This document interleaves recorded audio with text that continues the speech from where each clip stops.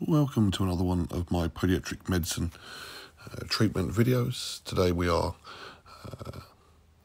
removing an Onychogryphotic nail which has been causing trouble for many years.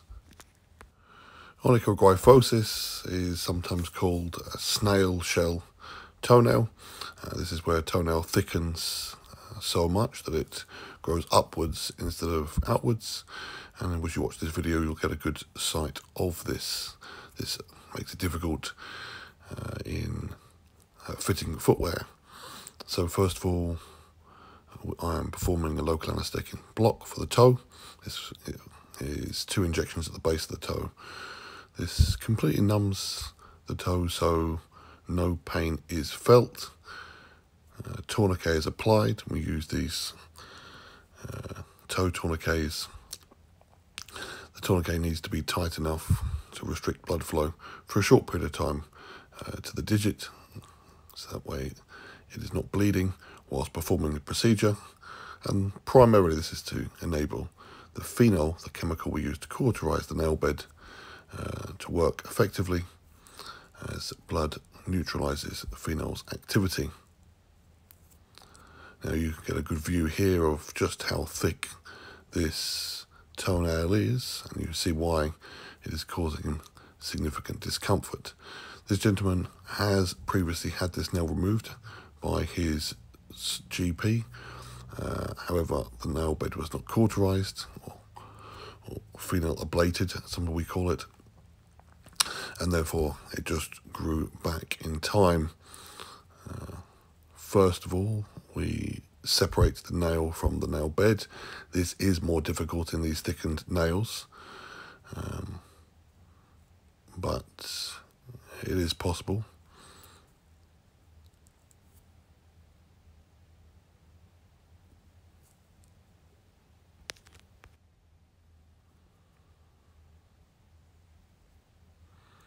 We tend to find these thickened nails are much softer, and it can be difficult to differentiate the nail from the soft tissue and surrounding skin.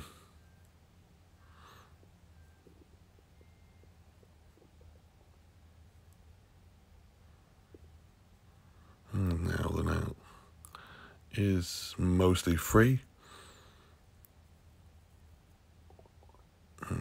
My best approach for this was to remove the thickened nail, the thickness of the nail first. We're effectively removing this nail in 3 pieces, and then we take one cut through the middle of the nail, separated all the way to the nail matrix. Then we take some forceps, and the nail is twisted as it's removed,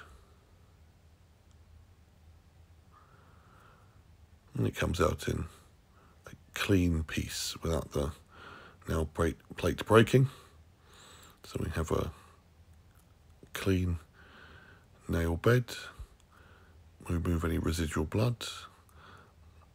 We use these phenol pods, similar to an earbud, but doused in the chemical phenol.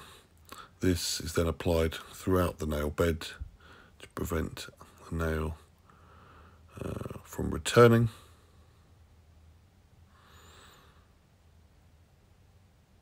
We notice once the nail bed has gone from its healthy pink colour to a dark grey, that the phenolization process is complete. This usually takes between 2 and 3 minutes.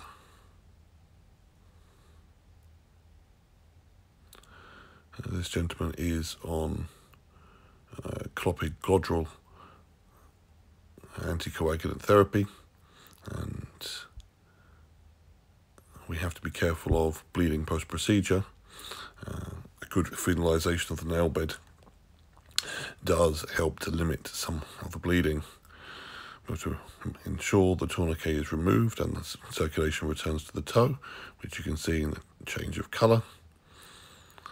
I'm using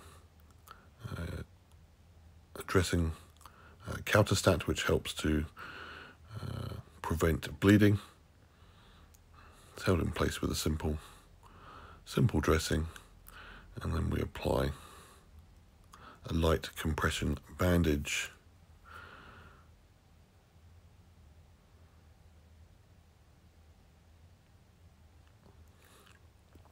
Bandage stays on for approximately 2 days. The patient's going to change this himself, and we will follow up by remote consultation in 3 days' time, provided there are no signs of infection or other complication. Then he will continue his wound care regime himself, checking in regularly by remote consultation.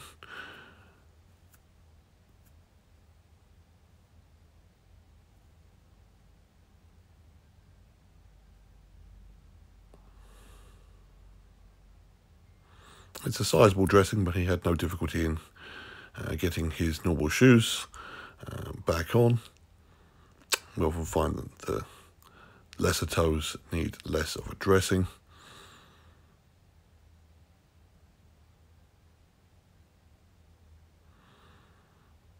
This is held in place with some simple medical tape.